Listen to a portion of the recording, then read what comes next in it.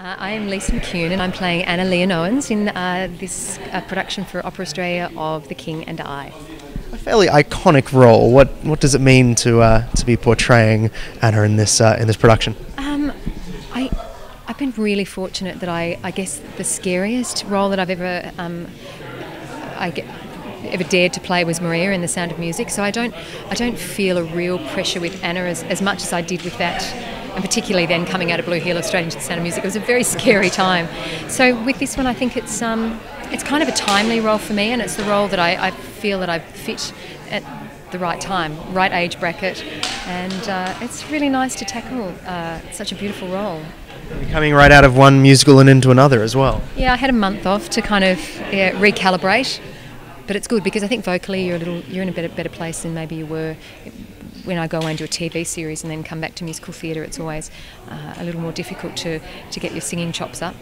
I was going to ask how long you had off between shows. Did you know that you were going to be jumping straight into this?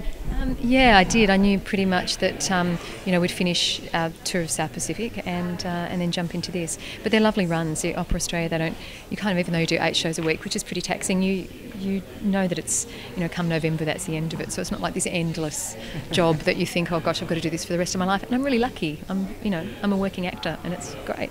And I said to some of the others we spoke to was that it blacks you out for the rest of the year, which as an actor isn't a bad thing. It's a great thing. It's a great thing, and it's doing a beautiful job. I mean, it's not every day that you get to share the stage with some incredible performers, with a Tony Award-winning designer, a full orchestra, and it's all about. I'm the I. I'm actually in the title now. I'm the I in The King and I.